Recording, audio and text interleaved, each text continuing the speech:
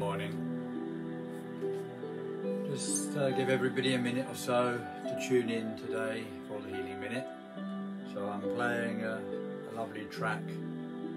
This is from the CD Celtic Fairy Lullaby. So I'll leave it just playing for a moment or two.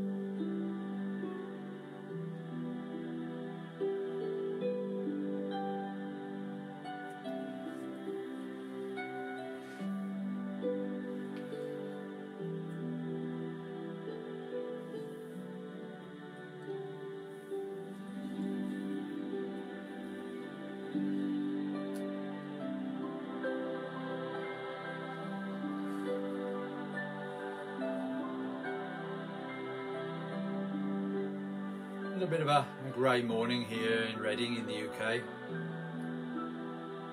but hopefully the sun will come out. Easter Saturday, hopefully we'll see a bit more sunshine later. So I'll just leave you with the music for another 30 seconds or so. Just want to give everybody the opportunity to tune in before we start today.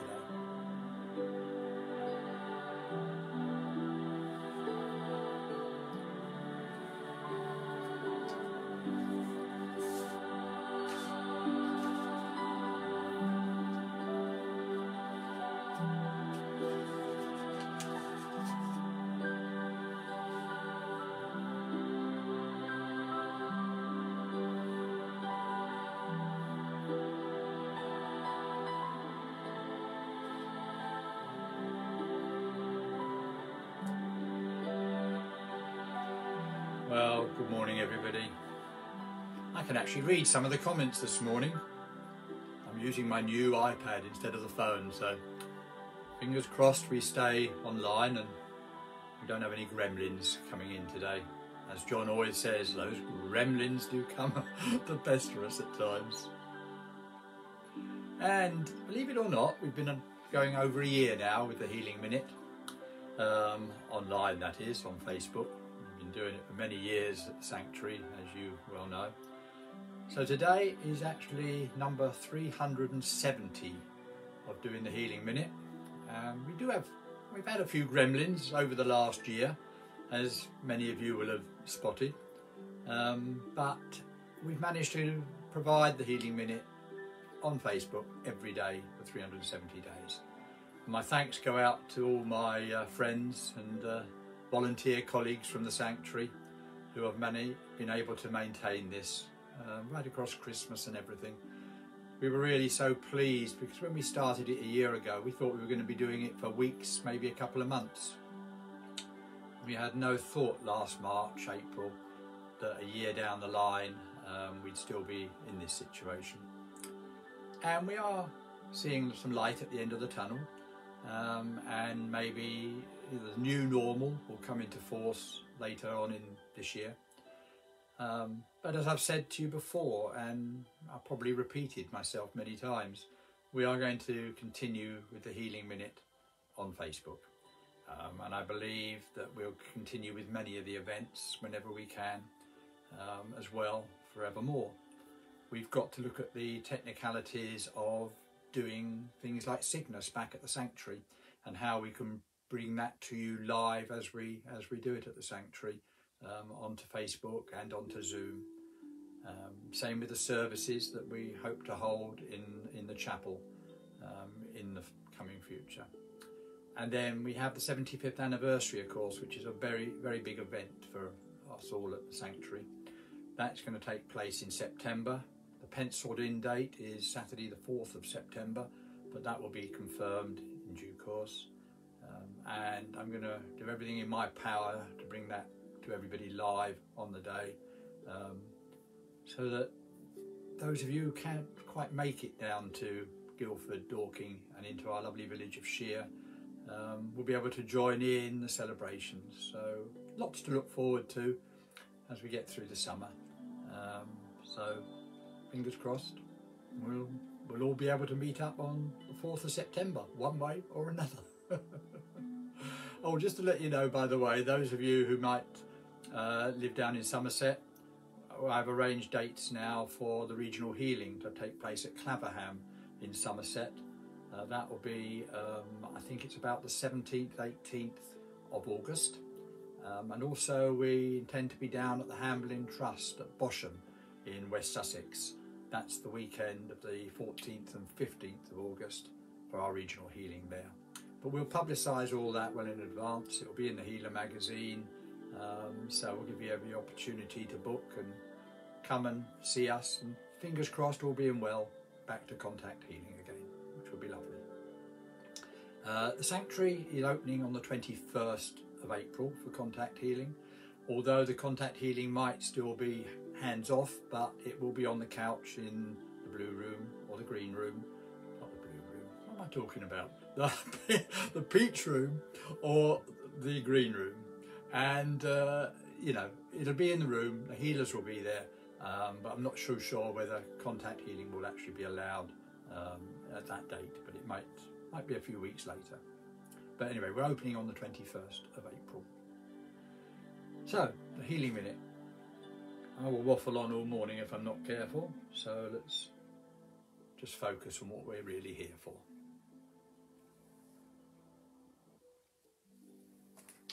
Okay. Sit back in your chair, on your couch, lying on your bed, wherever you find most relaxing for you, and settle into your body by connecting with your breath, slowly inhaling through your nose, slowly exhaling through your mouth. And do that a few times, nice and gently, just pausing between the in-breath and the out-breath. And notice how your body and mind begin to soften and relax. Close your eyes, if it is safe to do so, and visualise a scene from nature. And at this time of year, it's the reds and the browns, darker greens, yellows, whites. It is a sunny morning and there is a gentle, cool breeze. Imagine that your body, your breath, your emotions and your mind are an extension of nature. Now take yourself to the sanctuary and we'll start our walk from the lower car park. This is the old tennis court with its rickety old pavilion to one side, and ahead of you is the memorial garden. Look at that beautiful view. The trees, the bushes, marking out our loved ones' memorials, are surrounded by the yellow and white daffodils. The hyacinths peek out at you here and there, and the bluebells are coming up, but not quite in bloom just yet. Take a gentle stroll across the grass. Look at that lovely view down the length of the garden and out across the fields beyond. Take in the lovely energy that is all around you. The sun is shining through the treetops. The birds are singing their morning chorus. And you are relaxed and enjoying all that beauty. So let us stroll now down through the woods, past the area used for the forest bathing, and down to the perimeter fence. The leaves from the autumn are still crisp underfoot as you meander between the beautiful old trees that stand majestically there. Give a tree a hug. Feel the energy. That tree might even be talking to you, because it has so much knowledge. It has witnessed so many things over its lifetime. Past the green iron bench that is on the side of the path, just look out at that fantastic view. The woods, everything you expect to see there, and then turn and look out across the fields. The woods are all in glory, there's beauty at the moment, and you can look out across the lovely Surrey Hills. As you enter the meditation glade, Stop and admire this beautiful area with its trees and bushes. And as Gary showed you last Wednesday on his Healing Minute walk, it is really glorious down there. The fallen tree will soon be carved into a lovely bench by our friend Richard. And the grass that is beginning to grow will be a couple of feet high when we get to the summer. The labyrinth is now a focal point and is such a welcome addition to the glade.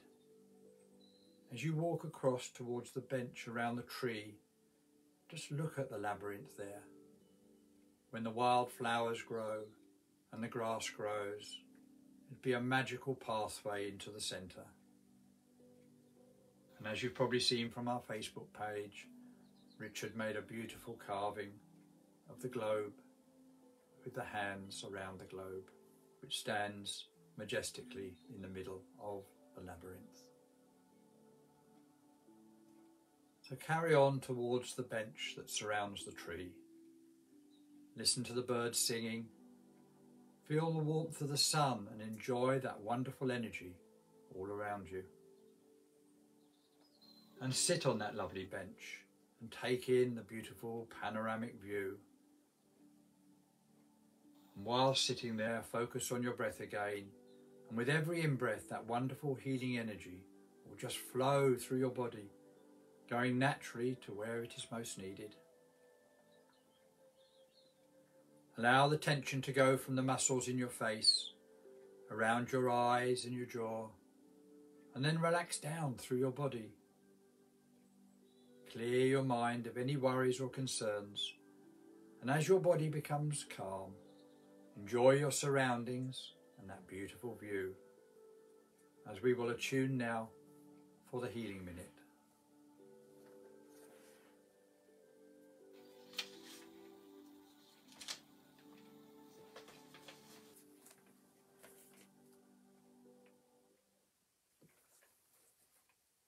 We give thanks that we are gathered here today.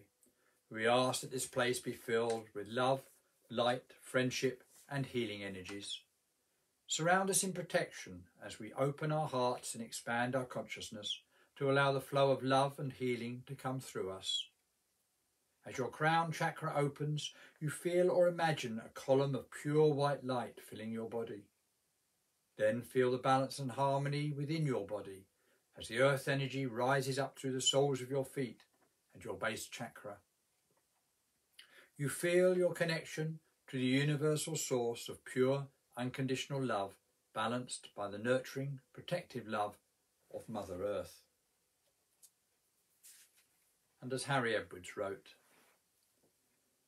"May I be thankful for all the blessings I already have. Grant me from pain and sickness. Protect me from all ills and grant me good health in the days to come. Remove all causes of imperfection and bring your healing ministers close to me, that I may be conscious of their presence and so receive guidance and inspiration. Grant me courage and fortitude to overcome all adversity.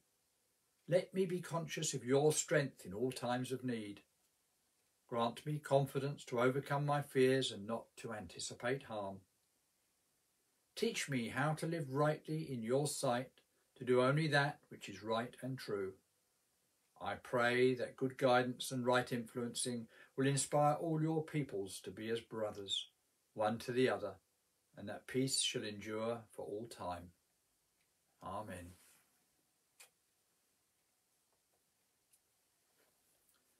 And touched by angels. We are touched by angels and walk where angels tread. They will guide us, walk beside us through the days ahead. In the hours of darkness, when our dreams have flown, they bring hope and gentle healing. We are not alone. In our times of doubting, still they understand, and forever touched by angels, we walk hand in hand.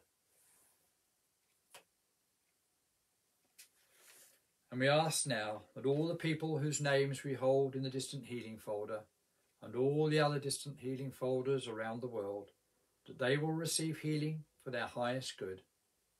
And we also request healing for their family, friends and people for whom they have requested distant healing. And we send out our love and our healing thoughts to our own family, to our own friends, to the whole of the animal kingdom and everybody around the world, wherever they are at this time. So we'll have our 1 minute and send out our love and our thoughts.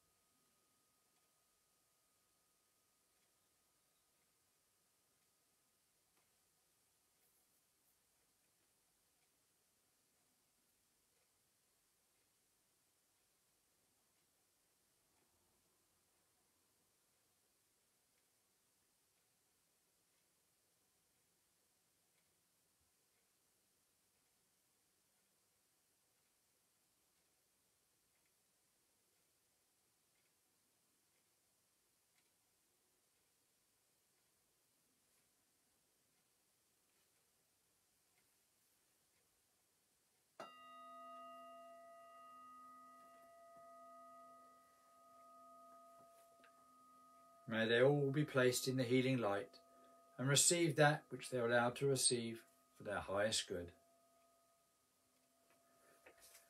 Well, thanks and blessings to you all this morning for your energy and being here with the Healing Minute, and of course to all our loved ones in spirit who join us every day at this time.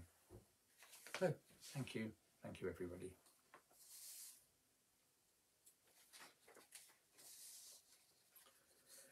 So, please continue to contact us. I know Val, Veronica, Sue, Joe, they all get bored if nobody phones them. They don't get any emails, so please keep them busy. They would love to hear from you, and so would we all. So make your appointments with them and have some healing or have a chat with any of the healers. It's only a phone call away, an email away. No excuses now. If you'd like to chat to us, and I hope you will, please be in contact. Now, next Wednesday we have the Cygnus Cafe, which will be immediately after Gary's Healing Minute at around about 10:20. This week, astrologer Isan Lewis, I hope I've said her name properly, Isan Lewis will be talking about what the planets hold for us. She is fresh from her recent TV appearance on Good Morning Britain. So it should be a very, very interesting Cygnus this Wednesday. It'll be on both Facebook and on Zoom as usual. Now next Saturday, the 10th of April, from 10:30 to 1:30, treat yourself to a shower of self-healing and self-compassion as Sandy Edwards, and she's no relation to Harry, talks about how we often support others but overlook our own health and well-being. And tickets for this event are available through Eventbrite, and the details are on the website and Facebook page. But this will only be on Zoom next Saturday at 10:30. It's just a Zoom event only. And on Sunday next week at 10:30, immediately after Doreen's Healing Minute, I will be doing another Healing for You, live on both Zoom and on Facebook. I will be giving everyone a 10-minute meditation, followed by a 20-minute healing session, directing healing to everyone. And in the same way as with the one-to-one healings that we do so regularly. So it's a one-to-one healing done to 50, 60, 70 people all at the same time. The energy is fantastic because this will be 1, 2, 3, about the 4th one I've done. And they have been wonderful in the past. So I hope you can join us next Sunday after Doreen at 10:30. In the meantime, I hope you'll join Doreen tomorrow morning for the Healing Minute, and she'll be here as usual just before 10 o'clock. And on Monday morning, Tracy will be back for her usual slot, again just before 10. Now, my reading today is the final chapter in Felicity Medland's book, written by her from her home on the Isle of Wight, Life Around My Father, Harry Edwards, and it was published back in 2008. You might ask why I'm reading the last chapter, because it's quite poignant, this weekend to read it, and I may read other chapters if you're lucky over the weeks. But the book is available and it's on sale from the Sanctuary, so you've only got to make contact with them and they can put one in the post to you. So, Life Around My Father, Harry Edwards, and it's by Felicity Joan Medland, which is Harry's eldest daughter. In 1983, Dad's youngest sister, Marjorie, who had also moved to the Isle of Wight, suggested that we had a sitting at our house, where we rather hoped we might contact Dad. During this sitting, I was told that I should sit and write. Well, I laughed at this, as I had not the staying power or the discipline to write. Marjorie then said, "I get the feeling that they want you to try automatic writing." This amused me even more, as I was rather sceptical about automatic writing, believing it to be one of the easiest con tricks in the business. Dad's eldest sister, Winnie, was with us at this time and agreed with Marjorie that automatic writing was something I ought to try. Winnie, like my father, was a healer. She had been practising for many years and set up her own healing centre in Streatham, southwest London, but her approach to healing was very different from Dad's. At Sheer, in the peace and serenity of Burroughs-Lee, Dad had worked in an atmosphere of relaxed calm. Auntie Winnie, on the other hand, had a substantial house in which one large room served both as church and healing centre. That seemed to be forever full of people, cups of tea, children charging around, and great yellow sticky buns. Of course, Winnie was known to most of us as Mrs. Durrant, and it's where I first had healing before I met up with Harry Edwards. Auntie Winnie, complete with fag, would work away in an atmosphere of noise, clatter and chatter. She had an army of willing helpers. Some were also healers. Others carried round trays of tea and plates of cake. There was a lot of laughter, noise and happy chaos all around her, which I found quite refreshing, and Auntie Winnie's healing powers, which were quite considerable, seemed happy enough to flow from her regardless of this slap-happy state that everybody found themselves in. "Why don't you try automatic writing?" she suggested on that particular evening. "It will come to you if you let it." So I tried. Night after night I tried. I would absent my mind from the pen by reciting poetry, and with my eyes closed would feel it moving all over the paper. It just produced aimless scribble. I set the pen's simple task like asking it to move through the centre of a dot. It failed to do this, though I could feel a form of power passing through my finger to the point of the pen, when it would feel almost alive, so I began to weary of this pointless exercise. Then came the time when I said, "Right, that is enough. 5 more minutes and I am packing this in." The movement of the pen changed from its meandering across the paper, and there was a different motion altogether. I opened my eyes and saw the name, Harry. Not Dad or Henry as he was known by the family, but Harry, his more professional name. I can't describe what I felt. It was one of those moments of great elation. This experience has been described as a magic moment. I have known many such moments in my days as a painter, but the sight of that name was best of all.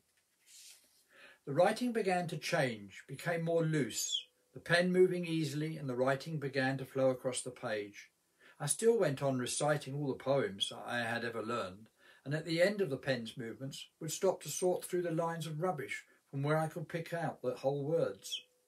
The very first message I saw was this: "I must go landwards, many thoughts away, and calm my mind, and learn where everything is slow, for the days in this other land come warm and long." It sounded just like heaven. As the writing progressed, I was able to tell my son Stephen that he was a healer. "Does he not know that he is a healer?" wrote his grandfather, "and that I am always with him?" Stephen would never have had the confidence to start healing, which was always something he had wanted to do, without this direct message from his grandfather. The writing went on in various ways, and in the end became more direct when a whole collection of poems were eventually written, but that simply early message for Stephen was the one that had to be written, and the one that really mattered. Stephen lives in Wales with his wife Pauline, a very perceptive and sensitive person who in the early days of his development was able to relay directions to him and that she was hearing clairaudiently from Dad. It was quite extraordinary to hear her passing messages to us that she was hearing from Dad. They came across with all his wonderful humour. Pauline had only known Dad briefly before he died, so it was not possible that she was manufacturing them herself. Once when I told Pauline I was going to put the kettle on for tea, she said, "Your Dad says he will have his under the hollyhocks in the garden." There was no way that Pauline could have known that hollyhocks were one of the few flowers that Dad could name. He was using the word garden to describe the place where we all eventually gather, and is probably another name for the astral plane. It seems to be a place that links this world with the next. I remember a night in a Welsh farmhouse when Stephen was giving healing to a farmer called Graham. He had cancer and had been given 6 months to live. It was a very homely scene. 2 boys were playing draughts in the kitchen. Anne, Graham's wife, was sewing. Stephen and Pauline were standing by the seated Graham. Into that farm kitchen came that almost indescribable sensation that one experienced when Dad was giving one of his demonstrations, or walking in the sanctuary at Sheer. It was that undefinable something that surrounded him when he was healing, and that kitchen was full of it. I suppose one could say it was filled with his aura. If I had been a clairvoyant, I would have seen Dad in his white coat, sitting before Graham, with both hands on Graham's solar plexus. He was there. I knew where he was and what he was doing. That was years ago, in 1984. And Graham is still with us, and it is now 2008. Shortly after this, Stephen and Pauline visited the island. A member of our family had been childless for some years. Pauline said, "Your father is here and is saying that he wants you to bring her over here to the island. He wants to work through Stephen. He says that she will have a baby next September. It'll be a girl, and he wants her to be called Cherry, after the cherry tree walk planted for him at Burroughs-Lee." Well, I was dumbfounded by this message, and for the life of me could not bring myself to do anything about it, for fear that I was asking her to set out on what I thought could be a wild goose chase. To my shame, I decided that I could not think of raising anyone's hopes in this way. Before leaving the island and returning to Wales, Pauline said, "Your Dad is saying don't worry, he will work through Stephen in another way." This was in November 1985. The following year, a little girl, was born, not in September, it is true, but on the 2nd of October, which for me was near enough. Sadly, she was not called Cherry, but it was quite a thought when one considers that the child's birth was foretold so positively 2 months before the actual conception. But then, how different was this from all the other incredible happenings that had occurred since the early days of Dad's healing? How many times have we seen him walk into the living room at Burroughs-Lee with a letter in his hand saying, "Do you know what I have here? A letter from a patient who says a doctor and the hospital consultants are baffled. The cancer that showed so positively on previous x-rays has now completely disappeared." I think that Stephen, like myself, will recall Dad saying, "Always remember this, after my passing, I will not be far away. My work will continue here. Just put your hand and I will be there," which makes me feel that the blueprint still continues. I have travelled along through a large part of the blueprint with the rest of the family. We went through the Great Depression of the 1920s and the 1930s, when Dad was a printer and a stationer. I watched his gift of speech and his presence as a public speaker develop, which, unknown to him, was not to end in Parliament. It was part of another plan to project him forward to places unseen and undreamed of, and the first of these took place in a meeting house in Cloudsdale Road. There was all the excitement and awe as his first healings took place, and then there were the amazing days of Jack Webber, short-lived as they were. They brought so much knowledge and insight, revealing the hidden powers that lay beyond us, as yet unexposed and unexploited by man. But as Dad used to say, the time will come when all this will be ours to use. The power to dematerialise, which was clearly demonstrated through Jack Webber's mediumship, may one day be used for man's travel into space. War was declared, and as a family we went through this dark period in our history. Against all the odds piled against this country in the early days of the war, we came through, and all the while Dad's role as a healer was building, and his confidence and vision grew. The time came at Stoneleigh when we were given a short breathing space. The war was over. There was a future for all of us. Dad had reached the peak of his healing powers, and as George Daisley foretold, life was about to change, and change it did. Each change and sequence in Dad's life had reached its fulfilment. Burroughs-Lee lay ahead of us, and for Dad it was another threshold which he viewed with all his faith, optimism and confidence. And these he seemed to pass on to his patients as they sat before him in the sanctuary. I remember a taxi driver telling me how he picked up patients from Guildford Station and were making the journey to Burroughs-Lee, and not knowing who I was, he said, "I don't know what goes on up there, but when I return to pick the same people up, they're different people. So much more full of life, and as if they've been touched by some sort of magic." The blueprint was set to run through the next 30 years, while Dad and Burroughs-Lee evolved around each other. All his 4 children married and left home and went their separate ways, but always returning back to his family occasions, for Christmas, summer parties, weekends and holidays. And at the heart of it all, there was Dad. Some years ago, I visited Burroughs-Lee when it was being put through all the changes to become the place it is today. It just felt a dreadful sadness that the Burroughs-Lee I knew and loved was now lost in the past. When I walked out through the front door for what I thought was the last time, I felt Dad walk through it with me. And as I was leaving, and I heard his words, "Now you should know by now that nothing ever stays the same. You must put the past behind you. Let it all go. It's time to move on." Then I knew he had turned and had walked back into the house. And that is the end. I know it's in reverse and you can't see it very well, but I haven't got the other camera available at the moment. But there's the book that Felicity wrote back in, well, she published it in 2008, so it would have been put together prior to that. So if you want a copy, do let the Sanctuary know. They'd be only too pleased to give you one. And Felicity will be back at the Sanctuary. She's in her late 90s now, and when we hold the 75th anniversary, the celebration in September, Felicity, who is the patron, as you probably know, of the Harry Edwards Healing Sanctuary, she's intending to be there with us all to celebrate the 75 years since her dad bought Burroughs-Lee. So let's just hope that we don't have any problems this summer and we can all be there in September.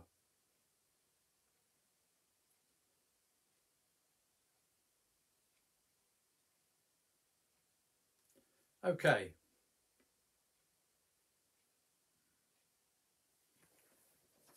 Right, that brings us to the end, which I'm sure some of you might be relieved. It's been quite a long healing minute this morning. So I'm going to leave you this morning with a beautiful and meaningful song. It's sung by Kelly Mooney. You'll recognise the tune, but maybe not the lyrics. Kelly wrote this especially for the Easter version of Leonard Cohen's Hallelujah. Enjoy.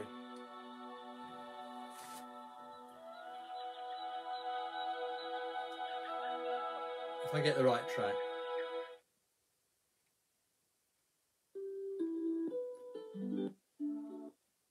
Now I've got it.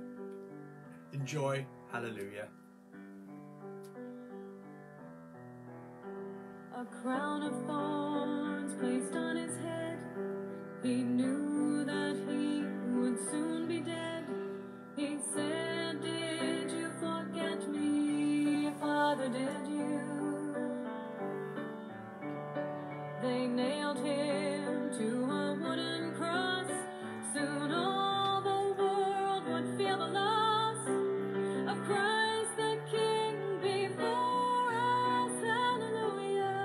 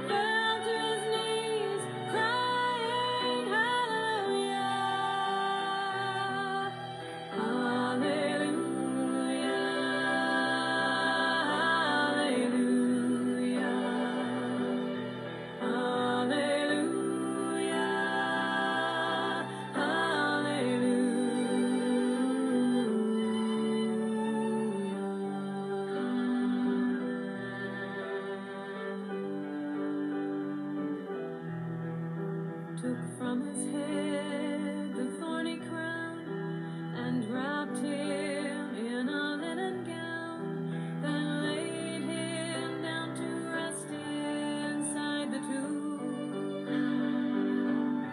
The holes in his hands, his feet, his side, now in our hearts we know he died to save us from ourselves. Hallelujah, hallelujah, hallelujah, hallelujah.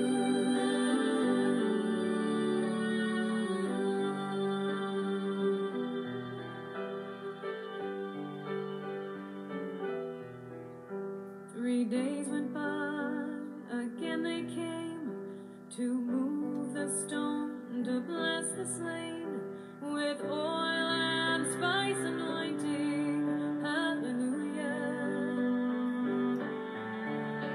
But as they went to move the stone, they saw that they were not alone, for Jesus Christ has risen. Hallelujah, hallelujah,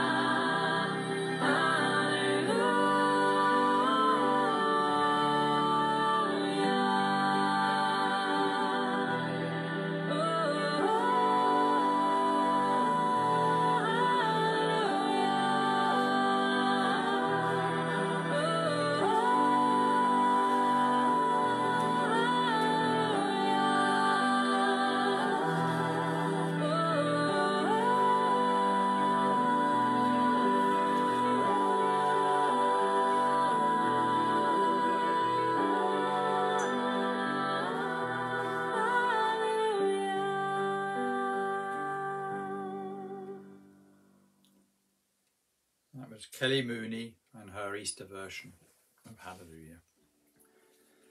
She actually recorded that version quite a few years ago, and it's been covered by other artists, and we saw a cover on Facebook yesterday, which is what brought it to our attention. Anyway, I hope you enjoyed it. So I'm just now going to leave you with a track from Isle of Avalon CD, Rusty Crutcher, Bridget's Song, and have a lovely Easter weekend.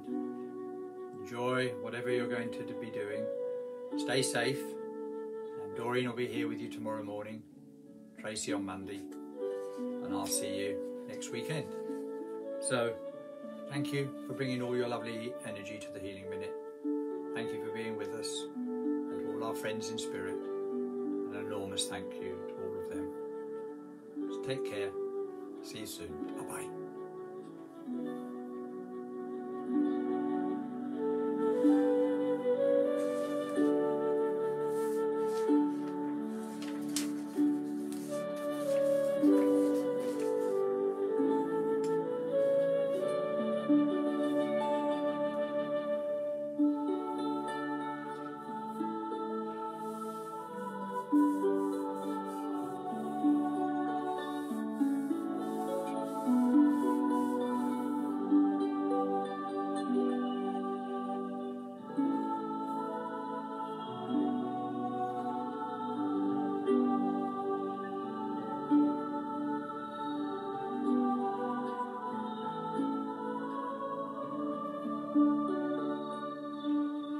Take care, everybody. Lots of love. See you soon. Bye-bye.